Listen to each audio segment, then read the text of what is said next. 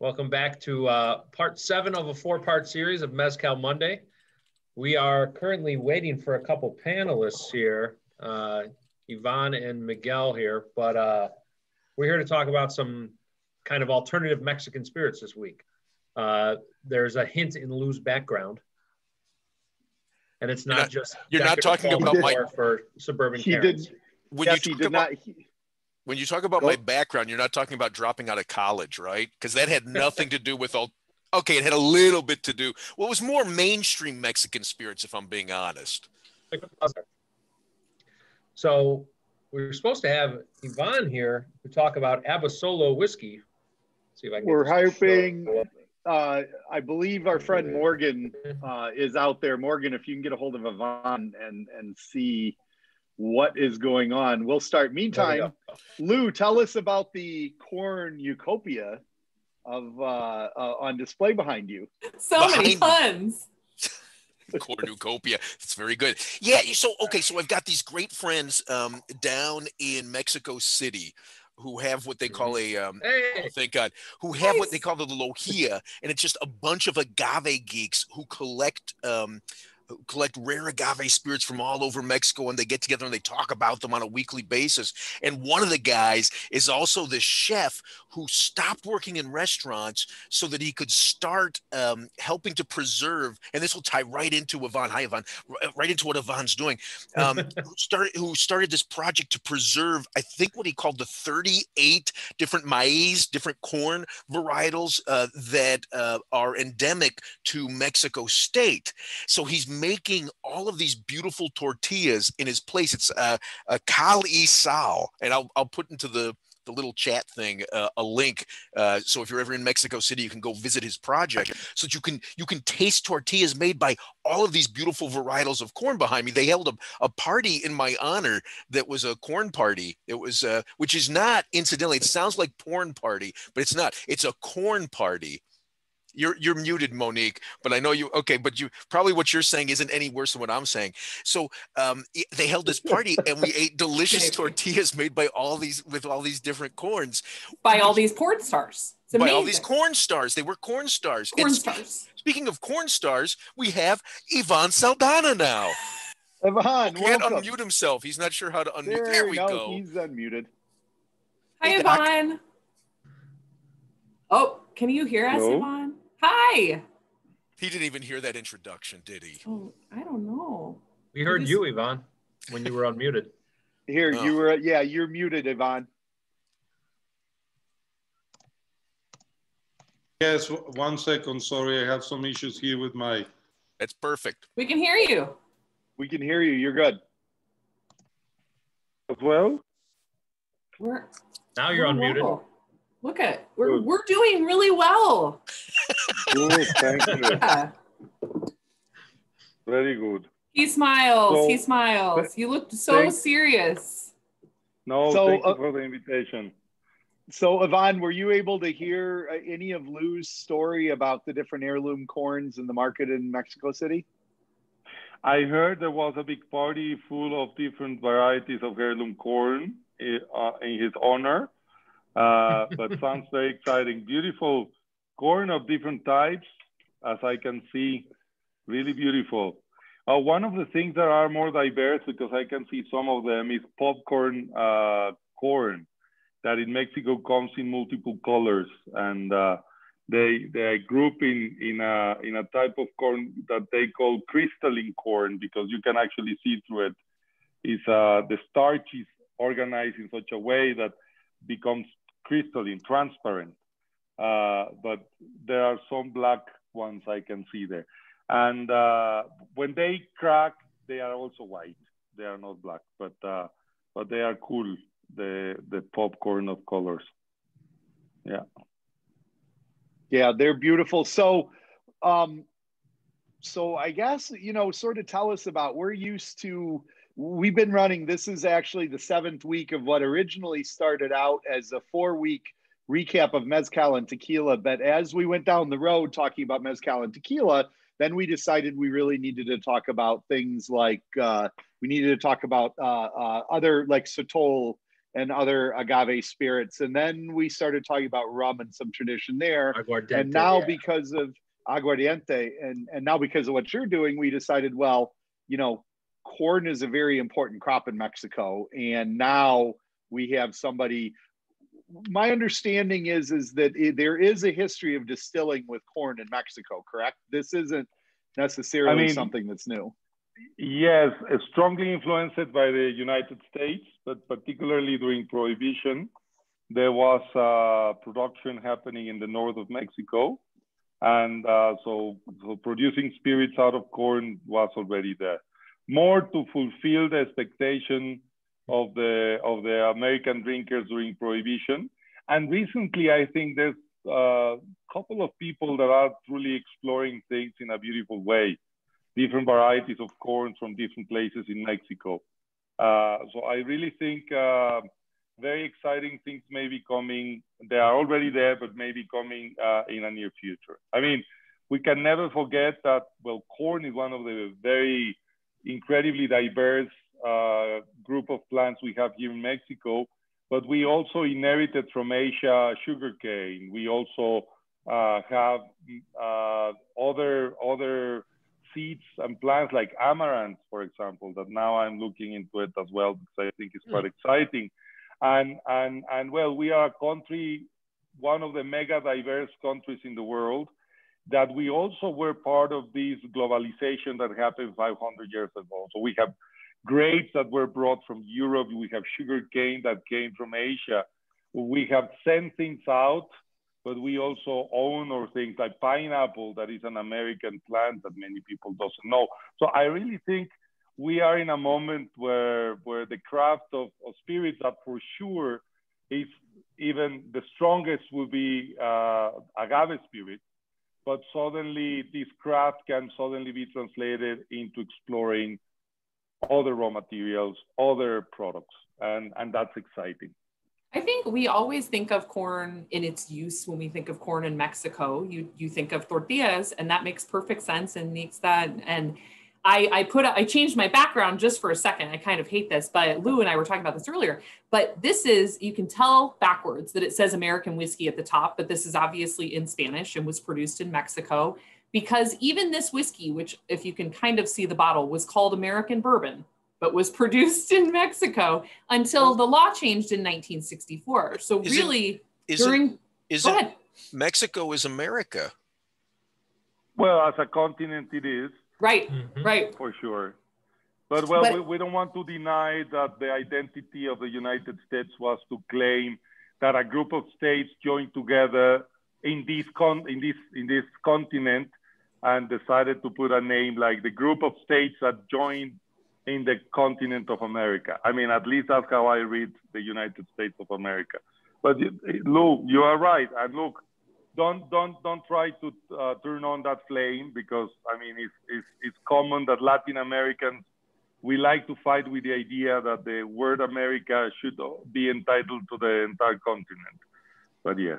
Yeah, but it didn't, but legally until 1964, really from Prohibition, a lot of bourbon, what was considered bourbon, and even if people go back and sort, there's a massive market, secondary market for these early bourbons during Prohibition, all these other things. And in some cases, they were made in Mexico till 1964, till we changed the law here. So it's actually fairly recent that this is just an United States of America product construct as far as bourbon goes. But there's very strong history of making great, beautiful. I mean, this Abasolo is really gorgeous. Thank you. So when did that project start for you, I guess? Because we also know that you were, involved in Ancho Reyes and doing some other things. So when did the project to make corn whiskey start for you? So I mean, it started conceptualizing it 6 years ago, and we did the first exercises 5.5 years ago. And it took quite a long way. I mean, there was big discussions if making something from corn should be whiskey or not.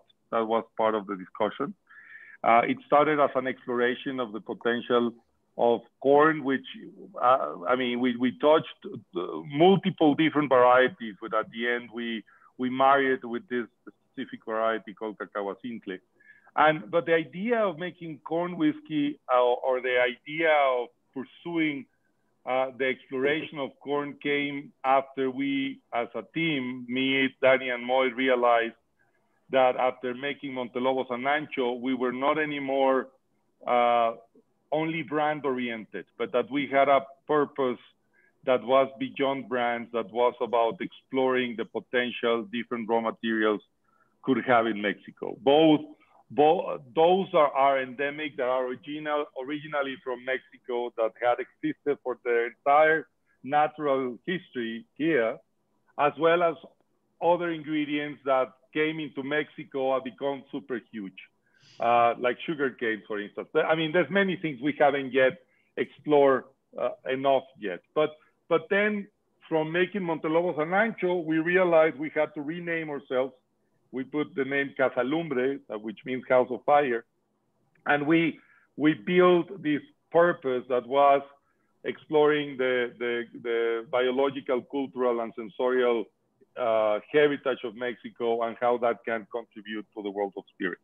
So that got clear after launching Ancho Reyes, and then corn, which so far has been the most challenging and long project before launching I have ever made in my life.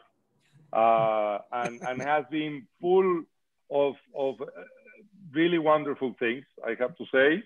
I mean, also few things went wrong at the beginning, but I think we just been blessed, and it's so incredible. And I have to say how lucky I am to develop and work with product spirits in Mexico, because you explore something and like most of the chances is that things are gonna go good for some reason. And the same happened with rescuing the recipe of Ancho Reyes and now with the corn. It took a little bit long because there were so many possibilities with the corn. Again, from being whiskey or not being whiskey to decide to make a spirit, a corn spirit or a whiskey or something else. And at the end, we decided to split really clearly the effort. One is Nixta, that right now is a corn liqueur. Maybe there may be other exploration into the corn through that brand Nixta. We still don't know, but for the moment it's a corn liqueur. And on the other side is Abasolo, that we properly wanted to create a space for developing whiskey from Mexico. And one part, of course, was the raw material. The other part of the question was to ask ourselves, well, we don't really want to make bourbon in Mexico. And it's not because bourbon has anything wrong. Well, except the type of corn is most of the time used, but I'm going to leave that for the later.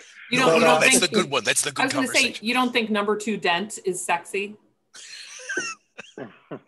Well, it's overused, and look, it's the biggest factory of chemicals in the world. You can make sugar, you can make a high fructose syrup, you can put fat in cattle, you can make bioethanol or ethanol. I don't know how bio, not because it's organic, but because it comes from plants. You can do a lot of stuff, obtain fats and oils, but I don't think the history of the breeding of the yellow corns in the United States, the industrialized corn, has really just been based on yield, on the capacity of enlarging economically a lot of stuff with the lowest possible price.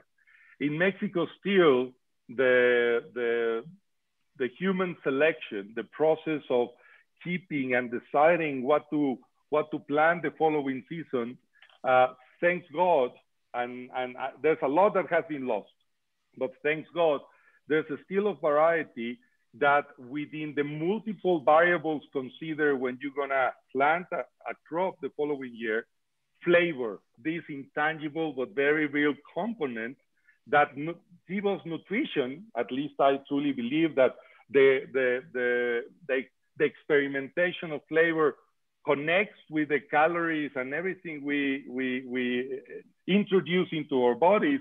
That element has been also considered by these farmers through generations. So we make flavorful corn that may not be as yieldy as yellow to then whatever.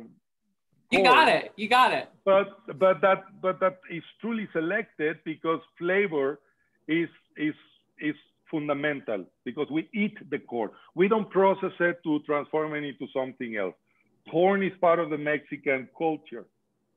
So in that sense, I understand why, unfortunately, this extraordinary whiskey industry that is in the US does not have so many options in terms of local heirloom corn that is attractive flavor-wise. While in Mexico, we do not have such a strong and developed whiskey culture, but we do have a great potential of exploring the flavors of corn. But you know what's interesting, Ivan, is that the way that the American market is going is that the smaller producers, especially those linked with farms and farming and that live in an agricultural area, I'm from Nebraska, from a farm family, is that they're going back. The innovation is using those heritage corn strains. We would love to have you the next time you're in Chicago when things can travel. We actually have a local producer that we do a lot of work with at Binny's called Whiskey Acres. And they are first and foremost corn producers, but they have set aside, they grow all their own corn and they're growing that too. But they are also growing acres of Oaxacan Blue. They've experimented with a number of heirlooms that they're using not only to make whiskey, but they started growing these corns because there was a market for the corn, for the flavor in food. And they decided, well, if we can grow it for food, we can produce whiskey. There's a producer in, I'm spacing name Monique, in upstate New York that's also doing heirloom corn strains. I know, and I mean, Jay Henry, our partners up in Madison, Jay Henry Wisconsin, corn, right? They're generational, 8th generation corn growers. And so this is what they have gone back to now is they're actually seed corn farmers. So they're actually then going back and seeding all of these things that were not being grown currently, but they existed in a seed bank. So they pulled all of those things back out of the bank. And the flavor of these whiskeys is phenomenal and very young, especially because they're not taking on so much of the wood. It's the actual latent flavor of the corn varietal. So how old, I mean, are some of the whiskeys in this bottle? That's ex-bourbon barrel with new toasted American oak. Toasted, not charred. So toasted ends. Yeah, it's toasted. That's one fraction of what the barrels are for aging. And the other one at ex-bourbons. We didn't want to use charred because we wanted, it's 2 years aging in an environment that brings even more maturity. And I will tell you a little bit about where the distillery is, but we are, I mean, the distillery is 2,600 meters above sea level. So multiply that by 3 and you will have that. If it is one of the 10 highest whiskey distilleries in the world. So we have a lot of changes in temperature from morning to night. Never as hot as Kentucky, never as cold as Kentucky. It's milder. What I'm saying is the minimum will be to be -3 degrees for 3 hours during the winter, just in the middle of the night. And the highest temperature will be in a super hot day, 25 degrees. And this is because it's so high. It's so high, and it's in the central part of Mexico, where we have the plateau that is really formed by the Sierra Madre Occidental and Oriental, and we have a really high areas like Mexico City is also really high. This is slightly like 300 higher in altitude than Mexico City. So also, Ivan, that's going to lower the distillation temperature as well. That also becomes, look, you have a trade-off because yes, you can distill in lower because the atmospheric pressure is lower, which allows you to reduce the boiling point of alcohol is lower. But the truth also is that the efficiency of burning a fuel that we use gas and we warm up water becomes less efficient as well because oxygen is less abundant in high altitude. So you kind of finish in something that is kind of let's say the improvement you make energetically by being in a higher altitude gets eaten by the efficiency of burning a fuel because of the lack of oxygen. But we have other things that are cool. We are using a yeast that takes around 5 days to ferment in high gravity, which means super high concentrations of sugar. So it's a special yeast, and that gives us a real energetic benefit because you have a mash with lots of sugars that produce lots of alcohol, and the amount of heat you need to increase temperature of 1 liter of mash is going to be the same kind of any other, but you will get much more alcohol from that than from a normal mash that have less sugar in it. So what kind of alcoholic strength will you get from the beer at that point? My low wine is 40% alcohol, and I'm 40? doing 40%, and it's a very simple still. I mean, there's no plate or anything, and it's delicious too. I eventually I can send you just the white spirit. 40% low wines. That's, I mean, for people listening, that's like twice as high as anybody else's. I mean, that's if you're double distilling in Scotland, you're usually 20%. 20, yeah. So is any of that at all whatsoever due to the fact that the corn is also being grown in the higher altitude and therefore tougher conditions than most corn in the U.S., and therefore maybe it becomes sweeter as a result? No. At the end, I mean, the concentration of carbohydrates that the cacao simple. So let me go by step. But for the moment, you're gonna get perfectly. But for the moment, I'm gonna answer your question. It's more about the formulation in the mash than it's about the specific characteristic of the corn. So, but coming back to the question, well, we got this interest in corn. We explore multiple varieties of it, and then we start to discard some. For example, popcorn corn, one of the centers of diversity of popcorn corn that I was super excited at the beginning. It's also Estado de Mexico, the central part of Mexico where our corn comes. But we had to discard it because the amount of fat was huge, and too much fat wasn't that good in terms of flavor. Cacao simple is in a totally different group of corns that are called conic. They are relatively not very long. It's more fatty and short with big grains. It's a corn of altitude like choclo in Peru, the Peruvian corn, the choclo and the cacao simple, they are connected. They have physiological similarities from the size of each one of the grains. They are similar. The concentration of fat is low. They are in the group of also they call the flowery corn because they are really white. So the way the starch accumulate, instead of being crystal clear, they are actually like really like a powder, like a white powder. And they are not so, let's say, densely packed, the molecules of starch. They are more fluffy, let's say. So this corn, the cacao simple we use, only grows above 2,000 meters above sea level. You cannot find it below that altitude. And the distillery is like 50 kilometers away from where our farmers work. I really, coming to you, the point we were discussing about the variety of corn, I really think that right now, as distillers, we have to think that alcohol is really an agronomical product. And that we have to come back to think that the agriculture and what happened in obtaining your raw material is fundamental for your spirits. I mean, in the case of other projects I have lead like Montelobos or Ancho Reyes, we realized that the product were as good as the raw material we were able to obtain. So in this case, we also started by identifying the variety of corn, but most importantly than anything, the family that has been working with this corn from generation. From the multiple heirloom corns that Mexico has, cacao simple is one of the few that are still known by most of people because it's linked to a very particular dish that is famous in Mexico called pozole. Mm-hmm. So if you know pozole, cacao simple is the type of corn is used. So this corn that again grows only in the highlands, it also has is a cycle that is a corn that lives with the rain season.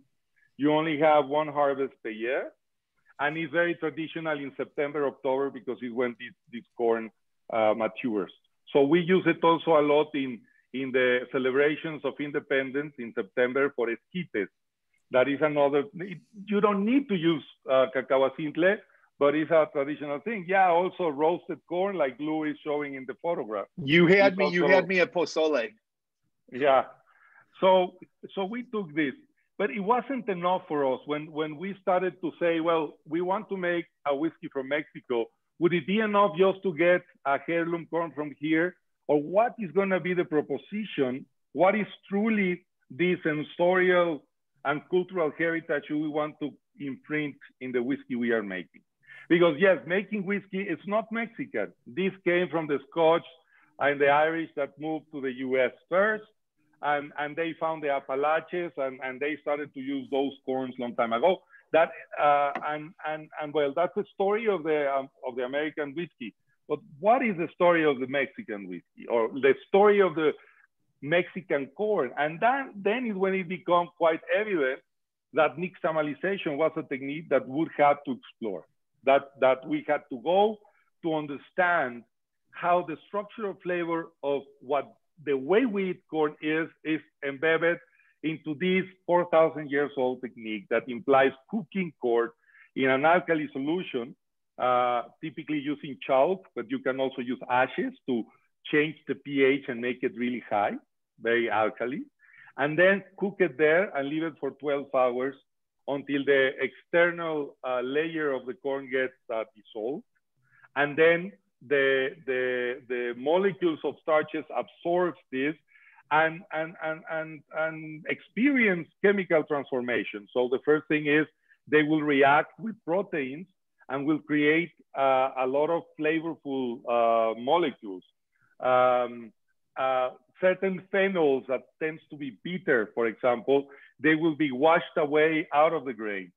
Some of the fat will be washed away out of the grain.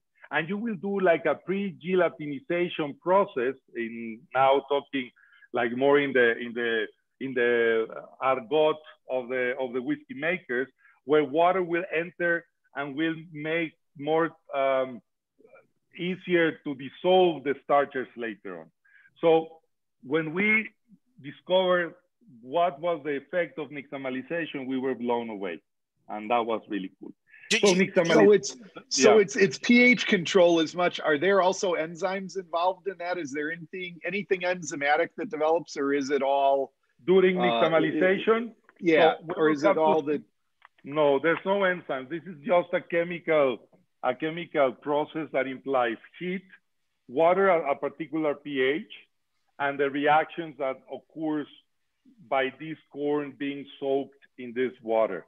You have to add lime. Different from mashing. It's different from mashing. So I will try to explain the steps.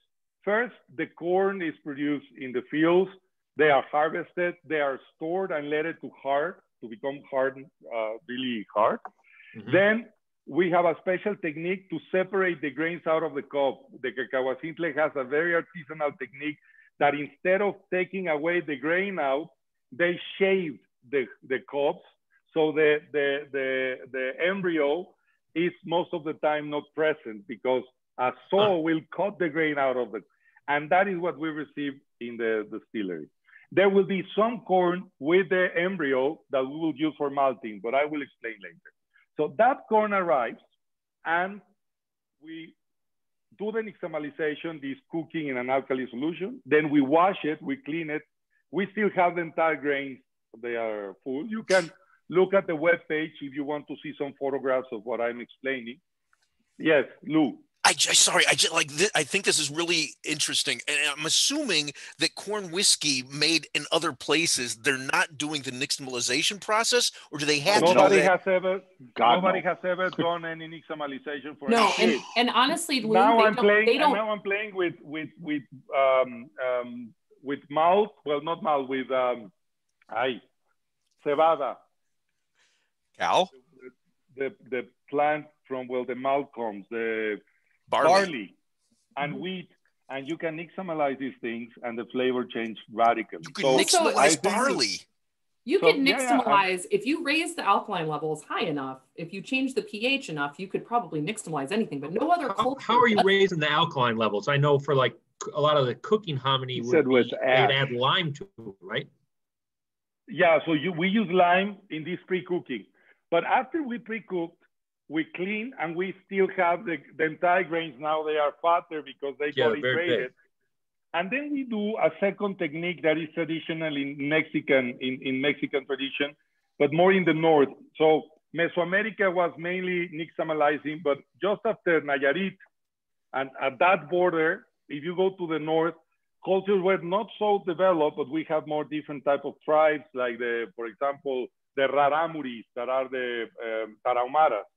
And instead of doing nixtamalization, they were doing something called pinole, which is to roast the grain, and roasted grain transform into flour. They were using this flour for different techniques. The way they used to do it is they had a clay vessel with typically sand, like silica sand. They put inside the grains and they put it in the fire. So the silica sand will transfer the heat and will roast the grain. And then they will sieve that sand and get again back the grain toasted. They mill it and they were eating this pinole. And the Tarahumaras are famous for running marathons and eat this as a source of energy. Well, that concept is also introduced in our mezcal making. Once the corn is nixtamalized, then we put it in an adapted coffee roaster. So we dry the grain again. So we first nixtamalize and we dry the grain, and then we roast the grain.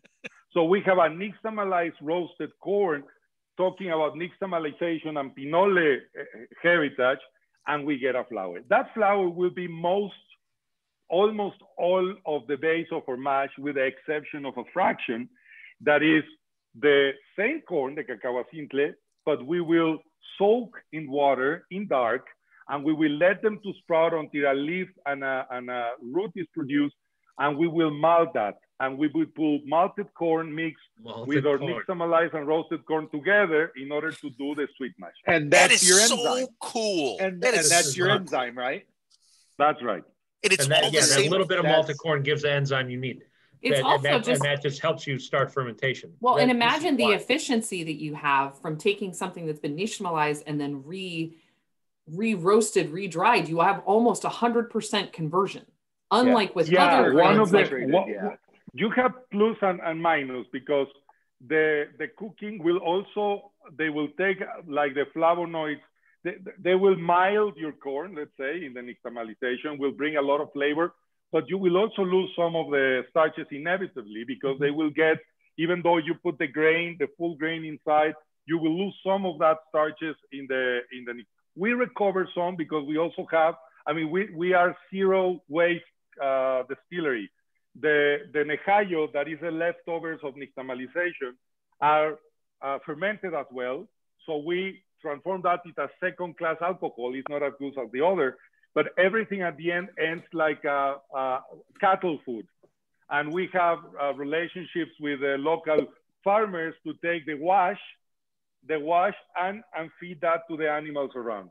Could that be like a Mexican version of Wagyu? Can we get like some Mexican Kobe beef out of those cows? Are you going to go massage those cows? Well, maybe. Sounds cool. I mean, I haven't organized that. I know that one guy who is feeding goats, and another guy that is feeding beef. I said, I'm not going to charge you because we give for free. It's super high protein. It's great thing what comes out. But in exchange, once COVID is gone and we can have guests like you guys and invite people to the distillery, we want to eat a goat and a piece of cattle feeded with it. Yeah. Oh my God, Mexican barbacoa Wagyu. I'm on it. Yeah, and just a quick. So our guy Brett's favorite pastime is eating whole roasted animals. So I think you'll get along very nicely. And when you're talking about, I'm a big fan of whole roasted animals. When you're talking about using lime for the nixtamalization, do you have a bunch of barbacks that are just squeezing the lime into the corn? Is that how that works, Ivan? No, I will have to explain what lime is in a specific. Okay. When I'm saying lime, I'm not referring to the fruit that is actually acidic. Yeah. I'm referring to the chalk that you use in construction. This white powder. Yep. Yeah, that is what I refer with lime. So no barbacks needed. I understand the confusion, because lime, spirits, well, then you imagine the lime, but it's not the fruit. I'm talking about this very basic oxide, calcium oxide, that is used in construction.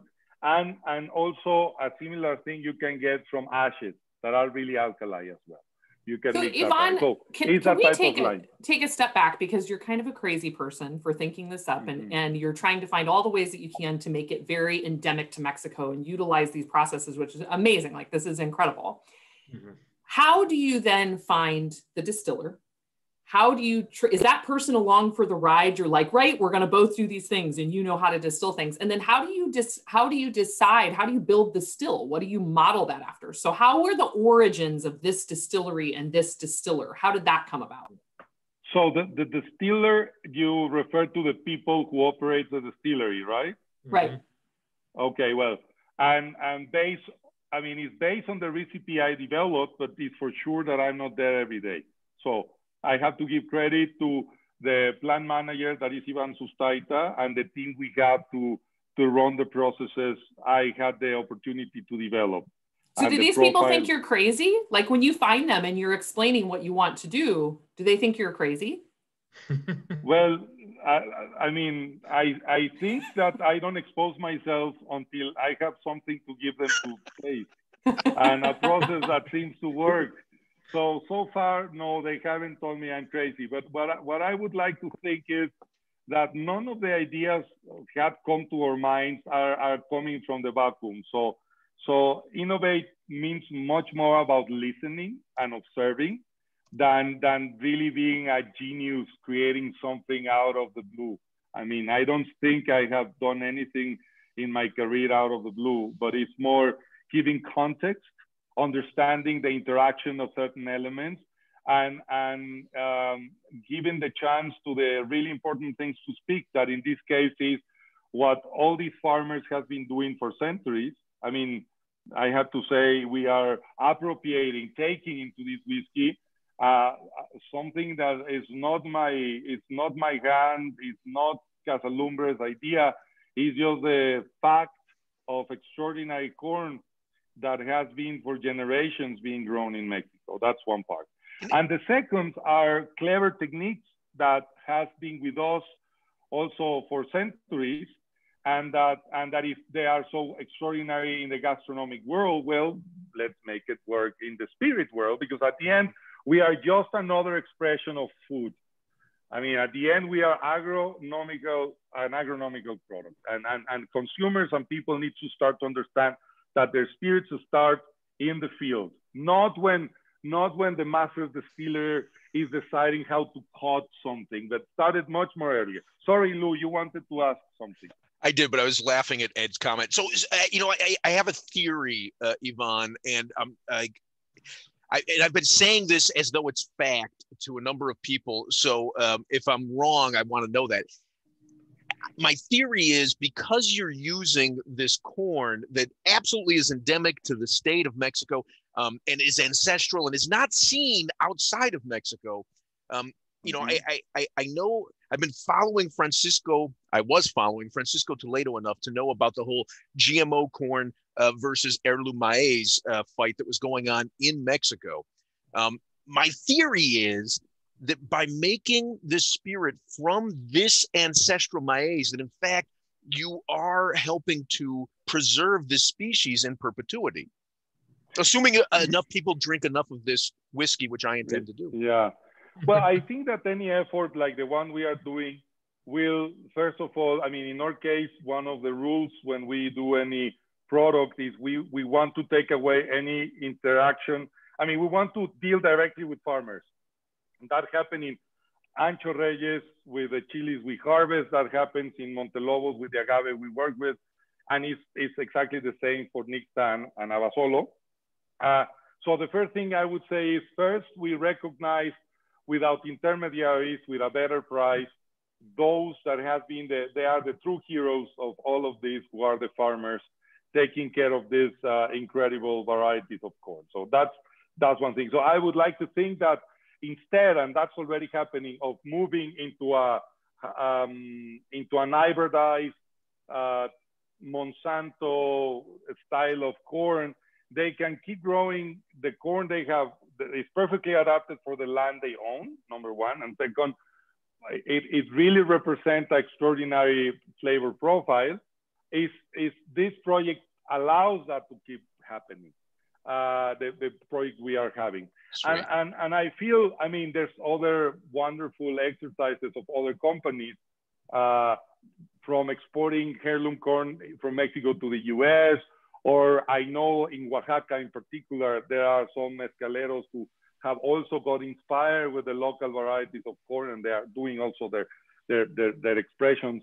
And I think that's incredibly cool. I mean, I think that's the place from where Mexican whiskey should be going, to look at these ancestral varieties of corn and try to make the most of them, for sure. But it's also, in my opinion, accompanied with the techniques, the culinary techniques that really make corn to taste like Mexican corn, like the nixtamalization. So as I think we already covered, well, we receive the corn, we nixtamalize it, we roast it, we make a flour, then we mash it with a portion of malted corn. That idea of malted corn, I took it from Peru. So in Peru, if you go to the high areas, the Inca areas, they have a beer called jora. So a very similar corn to cacahuacintle, called choclo, they call it choclo. They let it sprout, they let it to germinate, and then they mash it with water and they make beer out of it. And they drink it as it's the only, in Mexico, nobody knew about malting, nobody. I mean, the only ones who discovered that were actually the Incas in Peru, who discovered the process of malting and then producing alcohol, taking benefit of the enzymes. And of course, as we already know, Northern Europe also developed this with the beer, and with all of these, they developed those techniques for the whiskey and for the beer. Well, even from Iraq, and I mean, even previously, they learned how to do these things with malted grains. But with that idea came more from there, but it opened up the opportunity to offer a 100% corn whiskey that I thought was super exciting, using the enzymes of the corn itself. So I think that's also quite cool. We do the mashing, takes around 12 hours. And after mashing, we do this high gravity fermentation. Basically, it's a 14,000 liters stainless steel tank where we put the mash, and then we use a champagne yeast. Again, my idea was I wanted something very concentrated for two reasons that I'm going to explain. One, because fermentation takes longer because it's more sugar to transform. You put yeast in a very edgy, like a critical, difficult condition, because the more sugar you have, the most stress the yeast perceived for an osmotic reason, too much solutes in the liquid. But also when the sugar gets disappearing, they then produce alcohol, which is also quite stressful for the yeast. But at the same time, the longer a fermentation is, the more alcohol is in contact with your entire mash. And alcohol is a solvent that is able to grab flavors and smells from your mash and dissolve it into their own self. So when you distill it, you get richer and nicer alcohol. So most whiskey will ferment in 36 hours. So Ivan, are you fermenting on any solids that are left? We put everything. Everything pumps over. Okay. Everything from the mashing, we don't separate. Everything is in our mash, and we distill with everything. Wow. So you're distilling on all the solids are there, but very importantly is 5 day fermentation. In order to control things, so 120 hours. Grains doesn't have enough protein, so we have to add extra nitrogen, but we put very little every day, a tiny amount. So we ensure that the yeast is never going too fast, and it takes the entire 5 weeks to ferment. So and you do that. So you use nitrogen rather than temperature. Do you have any temperature control, or are you controlling the fermentation strictly with nitrogen? We also do that. Because it's a small, you have to remember that the smaller a vessel for fermentation is, the better the transfer heat occurs, because the surface per liter is bigger. The bigger your container, you have more surface for the liters that are inside. So heat can actually be naturally released. We have coils to cool down, but normally it's quite fresh, and we don't really have, in part because we don't like too much nitrogen to make the yeast crazy. That's one. And second, because naturally the transfer to the air is quite easy. If you have a 50,000 liters or like in these huge tequileras, 1,000, there's no way. I mean, they're gonna burn itself. The yeast will not tolerate the heat they will create, so they have to inject a lot of cold water. Yes, sorry, there's more questions. No, that's right, Ivan. So, you know, the very long ferment, and you said you're not often using any kind of coolers in there. What strengthens the wash when that ferment is done? Sorry, what alcoholic strength is the wash after the fermentation? Around 9 to 12. A little high, but not that high. A little bit higher, but not long, yeah. But not that much higher. That's really cool. And the nitrogen also keeps, and you're talking about the long ferment. One of the things that happens sometimes, I'm assuming the nitrogen keeps the fermentation sort of even on a steady, right? Because if you spike, it starts to eat itself. Eventually, the yeast will start to eat alcohol rather than eating the sugar, which you don't want. That's also true. Yeah, but there's still a lot of sugar available, which they would prefer. So the idea is just to control. It's like a horse that you are not letting go, but you are keeping it just pulled through you. So it will go in a steady speed instead of getting crazy. Ivan, I think you said earlier, these are all sweet mash. So this is a brand new ferment every time? No, every time. I never take back the wash and mix it. We don't do that. It's all the stillage goes to the cows and goats. Excuse me? All the stillage goes to the cows and goats. Yeah. Exactly. And then after the long fermentation, then we distill twice in copper stills in a very simple onion style still. They are 2,500 liters, so relatively small. And we do a slow distillation process. We take in the low wine like 6 hours, more or less. And then on the rectification, we take around 8 to 9 hours. But the surprising thing is we are able to obtain almost the entire amount of alcohol comes out, the mix of all the cut, around 37 to 41% alcohol. That's the range in which our low wines comes. And it's already delicious.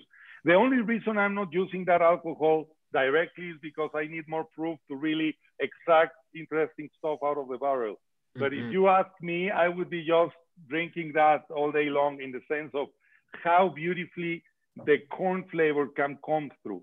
And from that ideas, I'm going to explain Nixta at the end because it's made from subproducts of the distillery. But okay, we do this 40% alcohol low wine, and then we redistill and we finish with a 62.5% alcohol. And that 62.5% alcohol then gets into the barrels, most of them ex-bourbon barrels, and a fraction new American toasted barrels.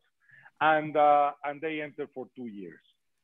And after 2 years, sorry, tell me. I was just wondering on the cuts, where are you cutting the second distillation? And then where is that, the heads and tails? I'm assuming you're taking heads or tails, and then are they redistilling? Too. That's surprising because, as I mentioned, the low wines come so clean, and that really the only thing we do in the second distillation is we take care of the head. That is a couple of liters, only at the very beginning. That tends to have more methanol probably. Yeah, nail polishy, and it's more the sensorial than the really the risk of it, because integrated doesn't make a difference. So we take that, and the rest is just simply not cut. I mean, there's really not anything left cut. I mean, when there's no efficiency anymore in continue trying to bring alcohol, we stop, let's say, but that would be around when the alcohol is reaching, when the drops coming out is reaching 10%, 15%. So we don't really cut anything. It's really weird. But do you, like if I wanted, I hear what you're saying about methanol, but if I wanted like a 200 liter flask of the Puntas, would that kill me? Yeah, would it make me blind, or could I actually have that? I mean, I haven't done the analysis, but I don't think so. Still, in corn, methanol is really low. I mean, if mezcal doesn't kill you, also not. Well, slowly. It's slowly. As long as it kills me slowly, I'm okay. Definitely directed right at Lou. So when you looking at still design, Yvonne, like what was your previous experience with whiskey? Like, did you look to another type Very of good question. So I have to say, the other day I was invited to a very fancy group of people with incredible experience in whiskey. My background is to produce good quality white spirits. So I know tequila, I know mezcal. I did at some point a little bit of rum, distilling grapes as well in my old past. And I know a little bit of aging in the tequila world. I mean, I was in contact with that, but I still have so much to learn in the world of aging, which on the other hand, I am proud to say that the kind of whiskey is coming out of this extraordinary corn is already delicious. So the complement of the wood, of course, is fundamental to be a whiskey. We're gonna launch other expressions in a couple of years. I think 1 or 2 years, there's gonna be another Abasolo out there. But this first Abasolo was really about complementing the extraordinary expression of the corn with the wood. But it's not about the wood. The story of Abasolo is not about really so much the wood. It's also not, it's truly about presenting, showcasing the complexity of corn flavor. And that was the purpose of this weird differentiated flavor. Because when you think on the whiskeys of the world, you think on Japanese, Indian, Australian. I mean, now there's so many countries making whiskey. Generally, they will have probably something local because they have a particular type of cask, because they maybe have wine, but they typically are more similar to either a Scotch whiskey or an American style whiskey. We didn't want to replicate any flavor that existed before. We truly wanted to bring a flavor that is unique and differentiated. So Abasolo doesn't taste as any other whiskey you have tasted before. And I think that's exciting. I think that in this case, and I don't want to say ignorance like you're an ignorant person, but I think in this case, obviously with your breadth of experience, ignorance is kind of bliss. Like you're not tied to anything else. You're not trying to take this raw material from a place, but say, oh, I like Japanese whiskey more than Scotch whiskey. I want to go this direction. You're trying to complement the raw organic material as best you can. It's possible beautiful. That I was more obsessed to ensure that the raw material would tell a story and speak a beautiful harmonic tasting experience than probably the wood. But no, look, I am ambitious enough I hope my ignorance will get diminished through time, and maybe I will surprise those that really knows about aging in a couple of years.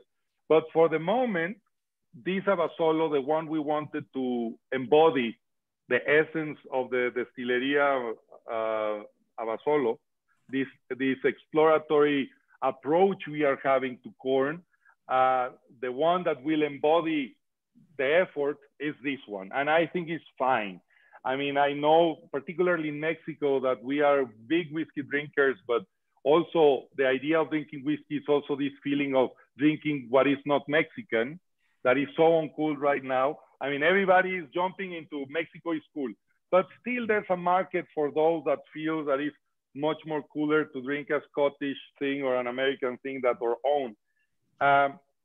We'll take everything they don't. We'll take everything they don't want, Yvonne. Just send it send it to Chicago. I'll take care of it. But that's what I was going to ask you is, do you see a market for this? No, of course we do. Of course we do. I would say the rule was people were, if you said whiskey or you say spirit, what was considered fancy, good quality, elegant was non-Mexican 20 years ago. And in the last 20 years, well, tequila has become the biggest category in Mexico. Mezcal is growing incredibly, growing a lot in Mexico. And I think the entire country is changing and is recognizing. And in multiple professions, I mean, you see designers that now they go and learn about the textiles that you can find in the south of Mexico. And they are bringing that now to beautiful night dresses for luxurious dresses. Or you see chefs like, for example, one example is Enrique Olvera. He's not the only one who was educated in the Culinary Institute outside of Mexico. He wanted first to make actually a Spanish restaurant. Pujol was a Spanish restaurant when it started. And then he realized that instead of trying to replicate Spanish food, what if he started to learn about the cooks that were in little towns and taking these recipes and recreating them in a different way to make fine dining. So chefs, designers, and I believe distillers, why not? I mean, you see there's few people I admire. I mean, Eric Rodriguez, for example, that sells mezcal. He sells mezcal that he selects, but he also makes his own expressions that are distilled, and I think he does a beautiful job. And I think that the new Mexican distiller has to not only be about tradition, but also be about investigating the potential of things we have. I mean, I am a big promoter of the traditional artisanal mezcals and the products we exist, but I also believe that Mexico and Mexicans have the opportunity of exploration, and that within the tradition and within the artisanal techniques is a great space for projecting all the potential or raw material has into beautiful products. And quite frankly, Ivan, no, I was just saying, quite frankly, Ivan, you just, in that few sentences, you just encapsulated the whole purpose of why we started this series of Zoom tastings and podcasts. That's exactly why we did this. And it took getting to a whiskey producer to encapsulate what we were talking about when we started with agave, because that's what we wanted to do. It's not just what's this pop culture thing that's happening, but what is actually at the core, what is at the core of Mexico. I mean, it was really an exploration of the culture of Mexico. All of which makes me think that because we've got 2 minutes left, we need to talk about Nixta, because Nixta to me is so okay. And it reminds me of my beloved entrepreneurs. Quick, go. And by the way, we're thinking of it. It's like $37 to get a bottle. We can go over, by the way. We can. Okay, because we got to talk about the fact that you've got on sale both. I believe. I mean, I don't work at Benny's, but I believe Pat. I believe Brett. I believe you have both expressions of Nixta and Abasolo on sale this week for people who want a special Halloween whiskey or liqueur that involves corn, which you're going to eat during Halloween. You can get it right now. About it, Luke. Oh yeah, okay. I'll shut up then. Thank you for inviting others to discover what we do with our passion. But Nixta was an idea that came from the distillery itself. It's basically blending together sub ingredients. So we get the sweet mash. Once this thing is sweet and is just ready to get into the fermentation vat, we steal some of that. We clarify it. We make a sweet tole, this sweet corn liquid, and then we mix it with the ordinario I mentioned. This first distillation, we blend it together, and then we have the secret ingredient that we call base madre that is made only once per year. The first cobs to be collected when the corn is tender, that we call elote. Elote is a fleshy, fresh corn that you can press the grain and will take like a milk out. We take those cobs into the distillery, we cut them, and then we macerate it in alcohol. We boil them, and then we concentrate them. And from there, we make this thing called base madre from the fresh corn. And we mix that fresh corn with the sugar that comes from the mash, with the alcohol, and that's how we make Nixta. We need a little bit extra sugar, so around 25–30% of the sugar that is needed extra, we use piloncillo, which is a really raw sugar cane, to give this extra sugar. We couldn't do it with the mash. I tried, and I couldn't, because I was trying to concentrate it, but got really complicated. So it's sweet mash, alcohol from the same corn, and the base madre, mother base that is coming from tender corn. And these three things with a little bit of piloncillo is nixta. And when you taste it, it really is like a sweet corn liquid, basically. I love atole. I haven't tried this yet, but I love fresh atole. So I am so awesome. Excited. I want to throw it in hot chocolate. That's like immediately that. Oh, yeah, with coffee and chocolate goes well. So, okay, so that process you described, that's also how you make. I love. It's like a variant of a Pinot de Charente. Like there's a great tradition of doing something like this especially in the brandy producing regions in France. All of them do a similar thing where they take fresh pressed grape juice before they distill and mix that with an ordinary brandy that's young and have it as an aperitif, as a sweet liqueur. And they're all beautiful. Is that what it's bottled under? Pinot de Charente. Pinot de Charente, Marc de Bourgogne. There's a couple different types. God, that sounds so good. Floc de Gascon. Mm-hmm. But is that the same? God, I'm saying this really just because I want to say something about Ancho Reyes and Ancho Verde, both of which, honestly, two of my favorite spirits in the world. I spent an entire Mexico in a bottle just drinking Ancho Verde. I was guess what is the alcohol base for those two anchos that you also make? Are you using an agave base for that or a corn base? No, it's sugarcane spirits from Veracruz. Okay. So the liqueur tradition in Mexico is really well spread, but it's particularly strong in Veracruz, Hidalgo, and Puebla. And all of them are strongly influenced from the making of sugarcane spirit. So sugarcane spirit is a commodity in a way that a woman that goes to the market will buy a quarter of high proof alcohol in the market, and then they will use the alcohol to process the leftovers of herbs and fruits and make something nice for the next time a guest comes to their house. And they will offer their local homemade concoctions they made using this.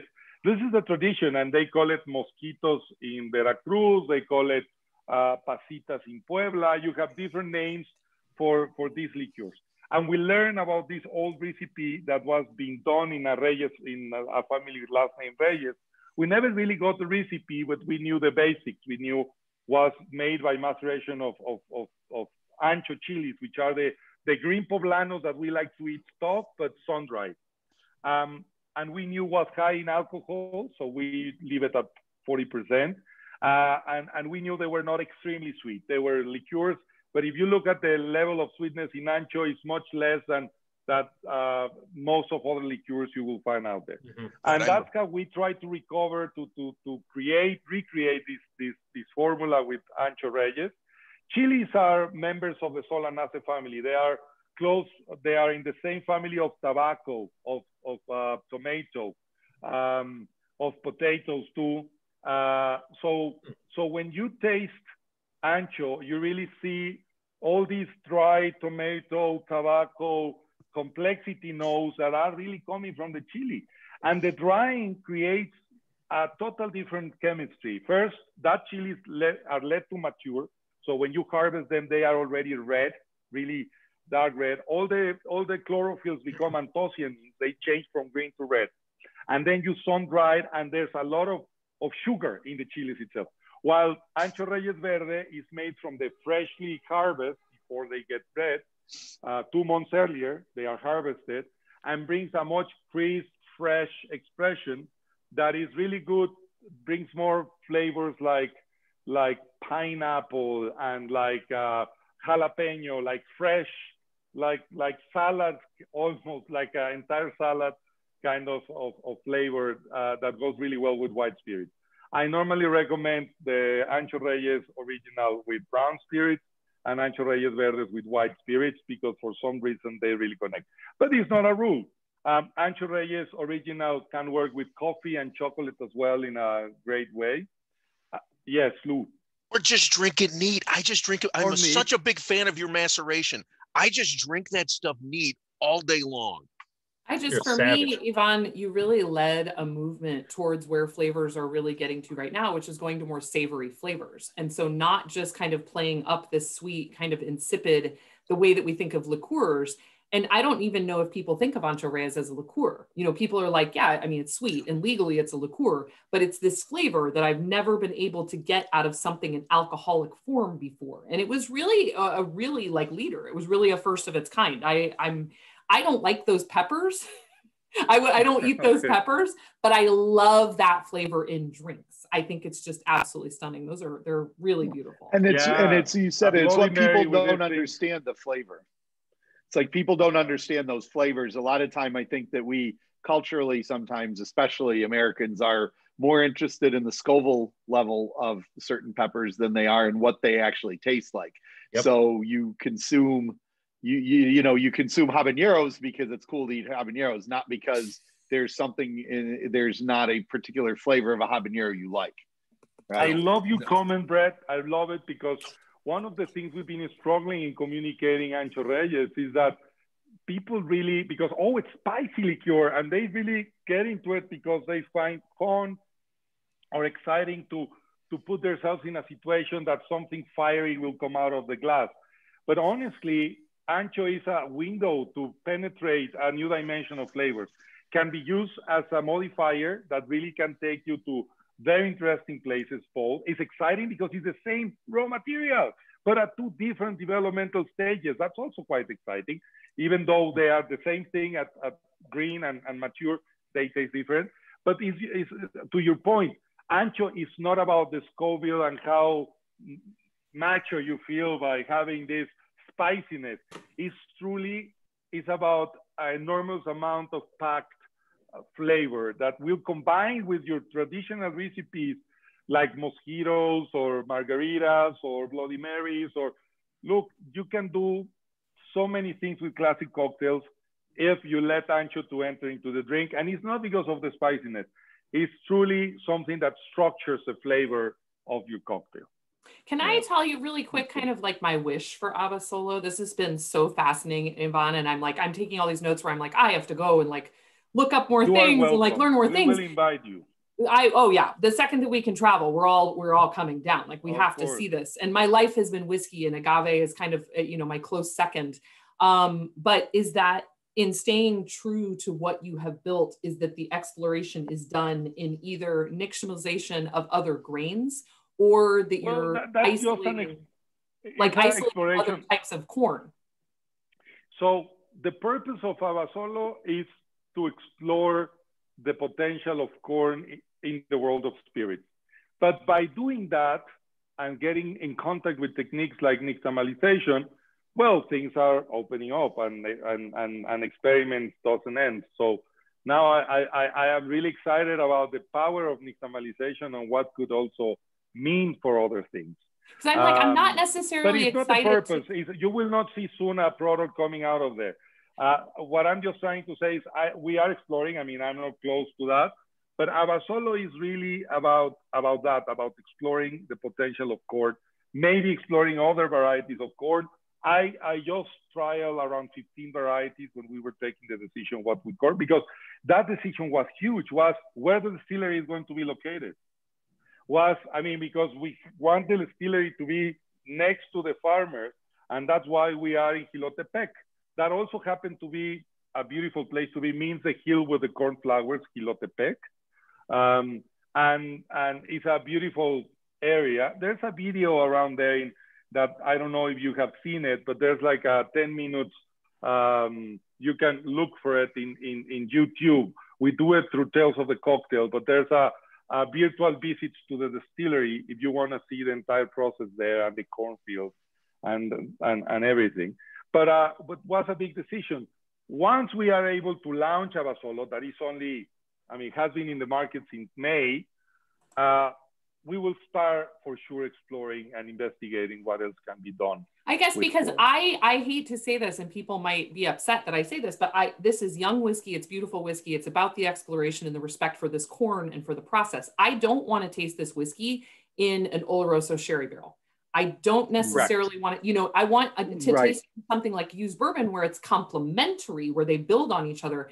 But you throw this into a Pedro Jimenez barrel and like, you can't taste the corn anymore. So I'm so happy to hear that your exploration is in the process, the types of corn. That's exactly where I want to see this project going. This is absolutely beautiful. Thank you. Mazonte has barrels? You don't need to mess around with the wood at all. Yeah, well, thank you. Thank you for the comment, because of course, it will depend a lot on who you ask. And I really think, Mexico has the largest diversity of oak trees in the world. That's something not many people knows. But we have 5 times more species of oaks than the entire North America. The rest, like US and Canada, because all the different latitudes. So I think there's a lot to explore in oak, but Mexican oak, but versions that are not the typical American oak. And that's another line of exploration that I'm really excited to discover, what the Mexican varieties of oak that hasn't been yet used for aging could bring. Would you do a different spirit? Would you do a different spirit with that then? Maybe create a different spirit where it's less, the spirit itself is less important. The spirit itself has a character that could then draw out what is in the different strains of oak rather than use the whiskey you're making at Abasolo as a base. Would you make a completely different spirit? I think, I mean, I haven't thought about it. Could be one of the issues for such an exploration will be, of course, there's no cooperage in Mexico whatsoever. So we probably will have to learn about that and eventually be able to do these things. But look, we are not only now in the business of corn. I feel myself now in the business of whiskey as well. So although this corn whiskey Abasolo deserves to not be too much aged, or I mean, there's ways to make your whiskey much more woody-full in less time. I mean, and I think there's some exercises of Mexican whiskey where they are putting lots of wood into the liquid. That was not the place we wanted to go. It's not, we don't want to be a bourbon. That bourbon is really a lot about all this spiciness that the American oak can bring into a liquid. Mm-hmm. But I think that eventually, maybe later, there's experiments interesting too. We have wonderful white wines in the north of Mexico. Maybe something with that could be elegant and interesting for a longer aging product. I mean, we are still, this is work in the process. We still don't have the next thing. So not elegant, but okay. So I've got the Abasolo whiskey, and there's my corn, right? And I've got the Ancho Reyes, and there's my chile. Can you just do some kind of cream liqueur so I can have an Esquites cocktail that doesn't have like any water in it? It's just booze on booze. I thought you were going to ask him to distill beans, because I feel like that's like a milpa and like a pumpkin. Bean is complex. I have played with it, but it's full of sulfuric compounds. Mm-hmm. And that sulfur comes out in not the most beautiful way. But I mean, I don't know. Can I just have my cream? Maybe the same way bean comes out of humans if they're eating too much. Kind of. And with that, well, it's a good time to wrap things up here. I just want to say before we leave that you can get for $37 a bottle of Abasolo at Biddy's this week. Is it just this week, or is it like until the end of the month? I think it's a month. Okay, and $27 Nixta. It's a month. Okay, that's a great price for the quality of this whiskey. It is. Really I don't know if those of you who joined us today on our little corn odyssey have had a chance to try this yet, but you should seriously pick one up.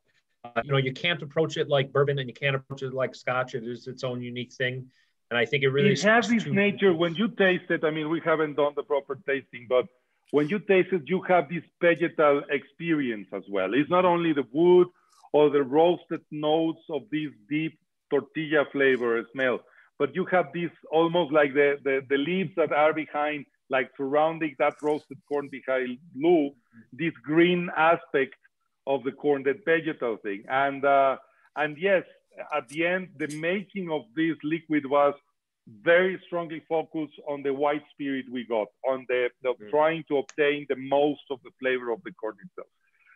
But I'm happy you are liking it, and it still has sweetness to balance, though. It's not as angular and as something like an agricole rum. Like this is still whiskey. I think whiskey drinkers are still going to find something familiar in this, like very familiar in this. But it just can't be. You can't be like, well, I really love Weller bourbon, so this doesn't taste like that. So it has to be approached in a different manner.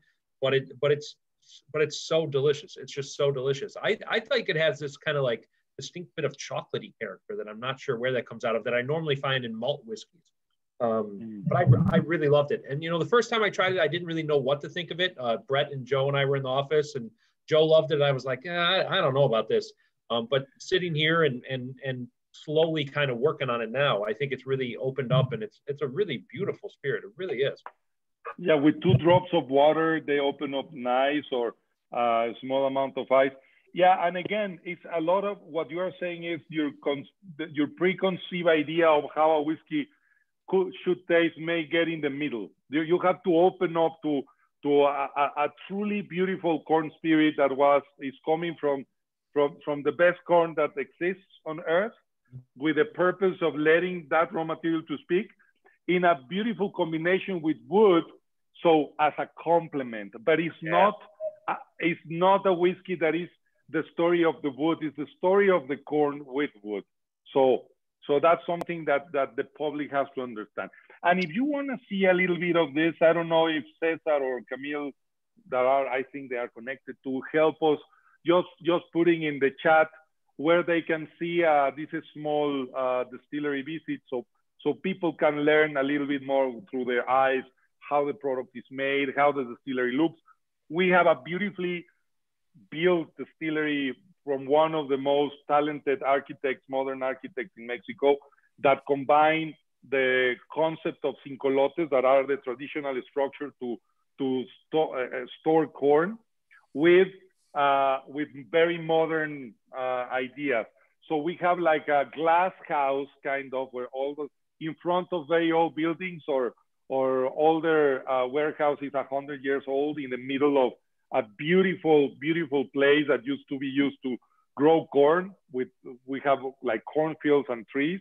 So it's quite beautiful. So I invite anybody who would like to watch a little bit more about the distillery to click in that link.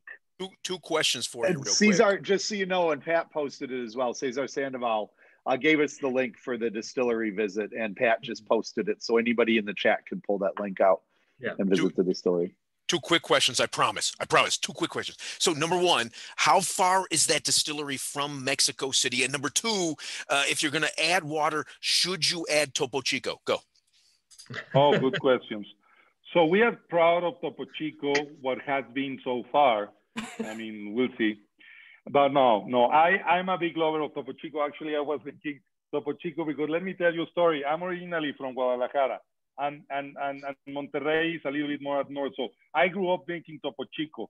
But suddenly the Texans and the Californians and Arizona is drinking all the Topo Chico in the world. So they stopped distributing Topo Chico in the rest of Mexico for a long time.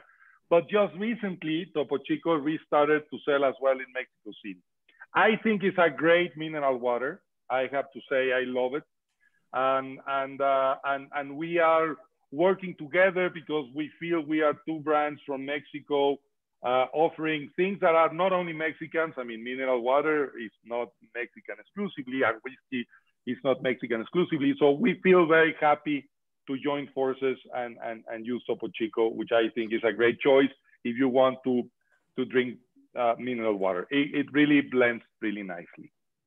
And how far is the distillery from Mexico City? If I land at the airport, it's 1 hour, 20 minutes, 1 hour and a half. By Colectivo or by driving? No, driving. And we have, as soon as, I mean, we are already preparing ourselves to open up to visitors. So we will have programs, people that arrive to Mexico City, and every once a week, we will organize a bus for people to go and return and start to discover the distillery as soon as we can.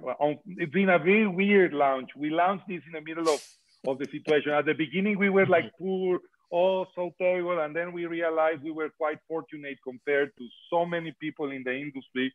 And we stopped complaining. And instead, we decided to partner with others. And it came in a really good, nice way, because I think the trade has been quite supportive with us, as well as we try to support with all the profits we made. We were donating it from the first months. But yeah, it's one of those brands launched in the middle of COVID. I just hope that that's a good thing for the brand, I hope, in the long term. Right on. Well, it looks like Brett actually left to go to the bathroom. Does that mean that we have to wrap it, Pat? No, he's back. But we do need to wrap it up. No, I'm back. Ivan, thank you so much for joining us tonight. You're welcome. My pleasure. So it's just fascinating. I mean, there's another whiskey that I've certainly ever heard of being made in anything close to like this. You know, maybe some of those weird Japanese rice whiskeys or something. But this is, you know, as people as a collective group that's been to like, you know, dozens and dozens of whiskey distilleries. This is totally on its own island of just cool. I think we got to take Yvonne to Scotland with us. We got to do an exchange program. So Yvonne, you come to Scotland with us, and then we'll go and we'll see everything in Mexico. And we will. And Yvonne, when you come to Chicago, when you come to Chicago, we'll absolutely take you to Whiskey Acres, because that is one of the table where they're doing heirlooms. And it's only like 5 minutes from my house. I live in the middle of all our GMO cornfields in northwestern Illinois.